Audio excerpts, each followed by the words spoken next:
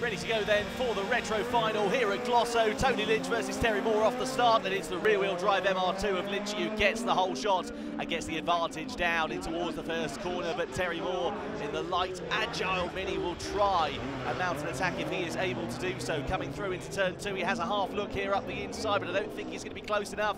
Indeed he's not. Goes back into the wheel tracks then of the MR2 through into the left hand, a little bit wide there on the exit, but the grunt of that MR2 is doing good things there for Lynchy, just allowing him to extend an advantage. Simon Hart there you can see in the background in the Mark 1 Ford Escort in third place. So through onto the longest of the straights we come here, and you can see here Terry Moore's really getting his elbows out. Great drive out of there as he pulls alongside Tony Lynch in towards the final corner. Can he mount an attack? Can he hold it around the outside? This will be a brilliant move here from Terry Moore if he can, and he does. He's through into the race lead at the start of lap 2. What a great bit of overtaking, a great bit of opportunist driving there from Terry Moore as the Mini leads the way, and a big old slide as well for Lynchy coming out of turn 1. That's going to really put him on the back foot and giving a bit of cause for concern. I wonder if he'll just keep it a bit more careful and a bit more on the straight and narrow, but you can already see what that mistake has meant, because it's allowed Moore to pull out, what's that, 4 or 5 car lengths already on this second lap.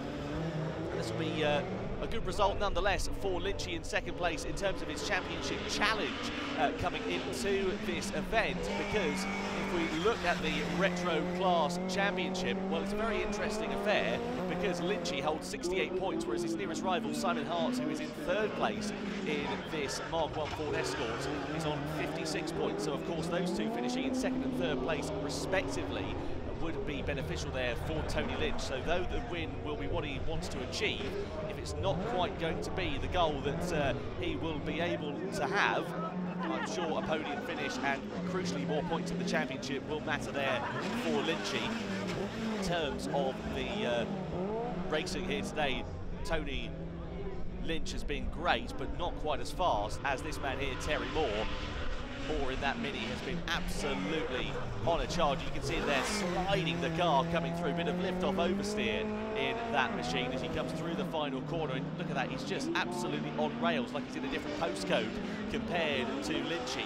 Coming through the right-hander of the first corner onto the gravel, then flicking it into the left. You can see here a great demonstration of driving as he flicks it over the left, just avoiding the curbs. You can see a bit of understeer being kicked up there in the latter part of the corner, and then back onto the power. And this, of course, is where the track, I should say, opens up, but opens up comparatively compared to some of the faster circuits we visit in the Five Nations British Rallycross Championship. This is certainly one of the slower ones, but it is a technical challenge on the drivers seemingly getting to grips with it, especially the man who was in the race lead of Terry Moore as he comes across the timing line, ready to start the final lap.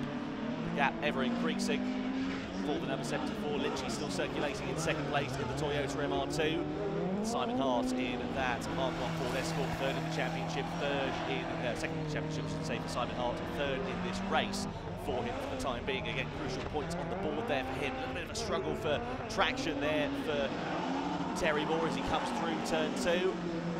Gets the car straightened up. That's the difficulty for front-wheel drive. Of course, you're asking the wheels to do the steering and you're asking it to put the power down. So when you've got lock-on, the car just wants to push itself wide and understeer, and that's what Terry Moore was struggling with there on the exit of the corner. But through into the final corner, it is his first win of 2022. Terry Moore takes the spoils in the Retro Class final here at Glosso from Tony Lynch in the MR2 in second place, and it will be third and last in this race for Simon Hart, but crucial points in his championship challenge as well.